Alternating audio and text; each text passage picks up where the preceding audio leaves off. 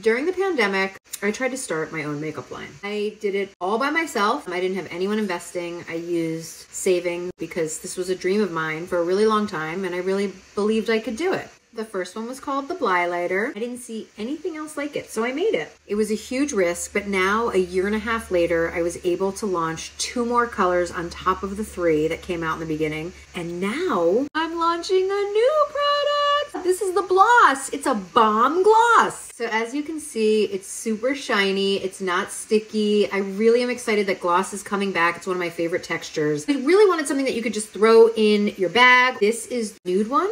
A hint of color, a lot of balm. Here's the pink one. Thank you guys so much. I hope you love it as much as I do because it's brand new and it just came out and I couldn't do this without you. Thanks guys, love you.